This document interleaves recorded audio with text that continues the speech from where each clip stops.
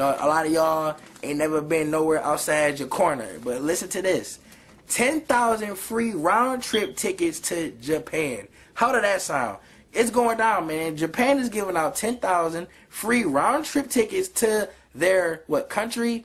And all you got to do is basically blog about your trip or go on social networks like Facebook, Twitter, YouTube, and places like that and say, you know what, I had fun in Japan. It was live. I got freaky. I had some wine time. It was all good. You know what I'm saying? That's what you got to do. I don't know how you get the tickets, but I'm going to just put the article right there. You figured all that on yourself. Because me, no.